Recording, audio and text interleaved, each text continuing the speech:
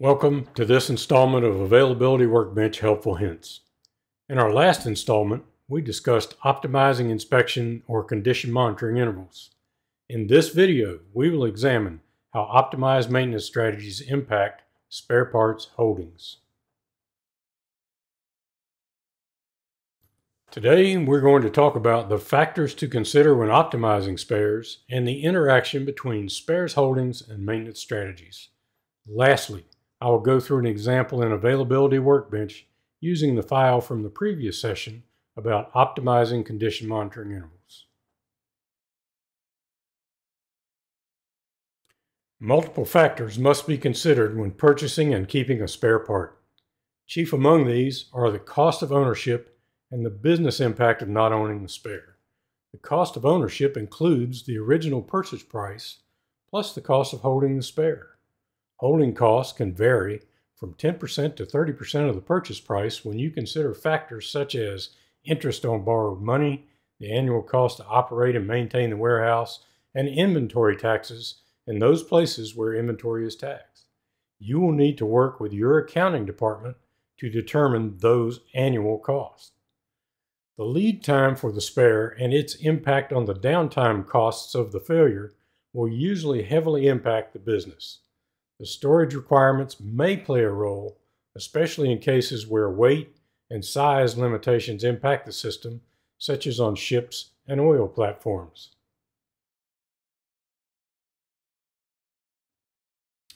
As we saw in our last installment, the majority of equipment likely benefits from condition monitoring, so we will focus on those items. Let's take a look at the model. We'll start by looking at the spares information for this spare motor we have. At the general, we can capture the price of this thing in order to buy it. At level 1, we can capture how many we're keeping in stock. At this point, we're only going to keep 0 in stock. And we can capture the storage cost rate per unit. So that's based on the purchase price of $5,000 and the carrying charges. In this case, we're going to have 20% per year. And then we divide that by the number of hours in a year to get the storage cost per hour. So $1,000 divided by 87.60, we come up with 11 cents per hour for storage cost per unit. Typically, we'll have 0 in here for the logistic delay time because we would usually be able to get those parts while the item is being torn out of the system and have those parts over there by the time we want to put them in. Not always, but most of the time. Or if you do have a system where you've got a logistic delay from your spare storage area to your equipment, you'd want to put that in there as a logistic delay. Now we'll go look at level 2 properties. Now, level 2 is a little bit different. Again, we're going to put a 0 in there for now so that we're starting out with nothing for spares. And we're going to run the model with no maintenance turned on and nothing in spare parts so that we can start doing some comparisons here in a little bit. So we get a little discount on our storage rate because we're sharing the storage with somebody else. That may not always be the case. You may be, if you're on an oil platform or remotely located, that storage facility may be shore instead of on the platform. So you have a logistic delay to get from the shore to the platform, and this would cover that logistic delay. And it might be anywhere up to 3 days. It just depends. Does it have to come by boat? Does it have to come by air? How much does it cost me to move this part to where I need it at level 1? In this case, we say the delay is 1 day or 24 hours, and we get some discount because we're saying we're storing it with a sister plant, and we're sharing the storage cost, so it only costs us 6 cents per hour for storage. The thing to be careful of on level 3 is mainly this logistic delay time. The logistic delay time shown on level 3 is the time it takes to get the part from level 3, which typically would be the vendor, to level 2. So if it's not going to come to level 2, you would want to subtract the level 2 logistical delay from that delay from the vendor, because the delay from the vendor would get you all the way to where you're going to use the part.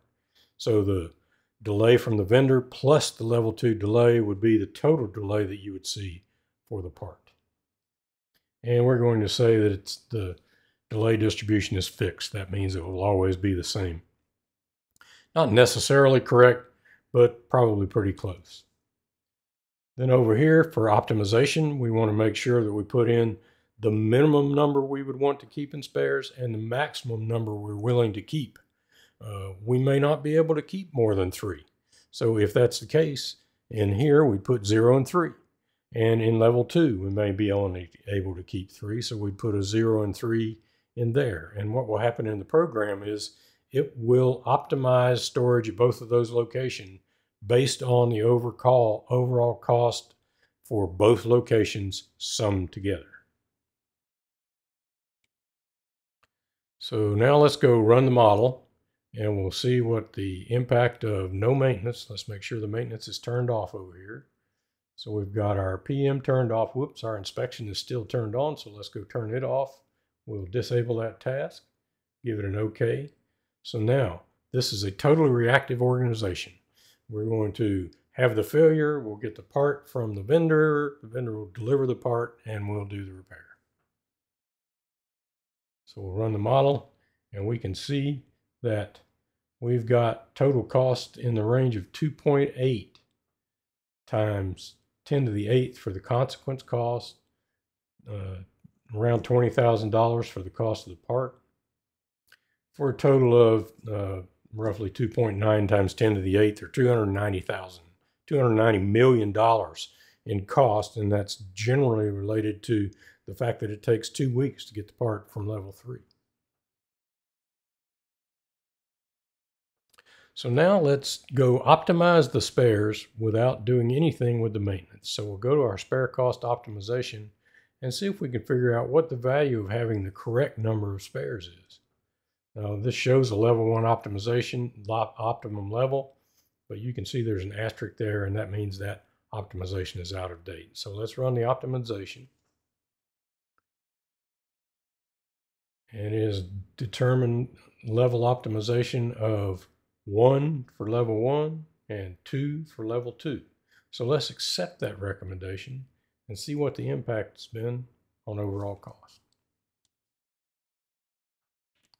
And we can see a decline in overall cost from the 10 to 8th to 10 to the 6th. So we've gone from hundreds of millions to millions. So having those spare parts is very, very valuable, especially if you have a long lead time. Now I know it's a no-brainer to keep something that takes you 2 months, but this will help people see the value of having done that if you need to be justifying those spare parts. So now let's go look at our maintenance strategy and see what the impact of that is.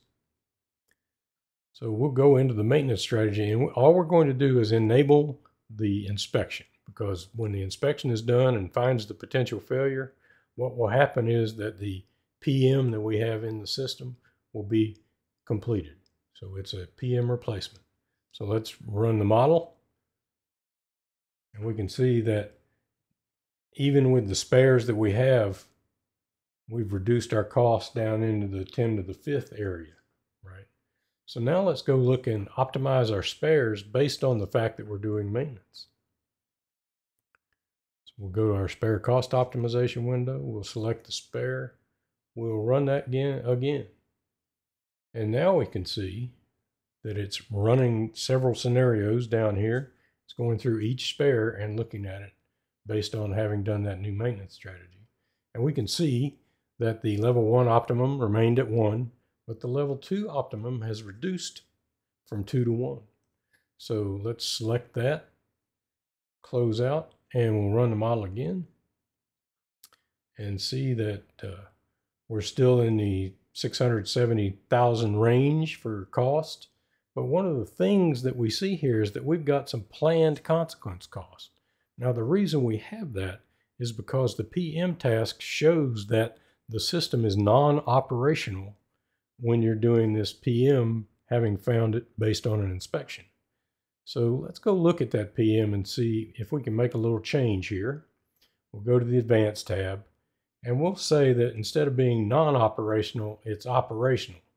And the reason we'll say that is because typically we won't suffer specific downtime for doing that PM. It'll be put in with other work that we plan on doing, either as opportunity maintenance, or it will be put in with other work we're going to do on a scheduled maintenance. So we can say that it's not really not operational, it's just that we're going to do the work. So let's see what impact that has on the system.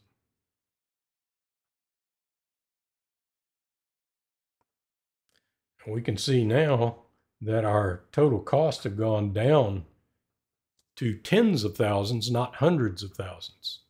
We're suffering very little cost for corrective work. Our corrective consequence cost is only around $15,000, whereas before it was several hundred million when we were running to failure. So in this case, you can see the value of having the spares. You can see the value of optimizing the maintenance that you're doing and making sure that you're getting the most value out of the maintenance strategy that you're using today.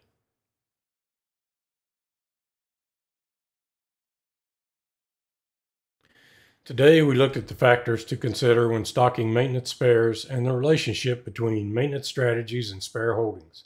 We saw the importance of having the right level of spare parts to minimize overall cost and the impact that optimizing a maintenance strategy has on the number of spares your organization needs.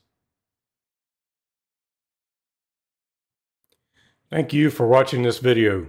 Please contact Isograph for more information by visiting their website or calling Brett Peterson at 801-610-0045.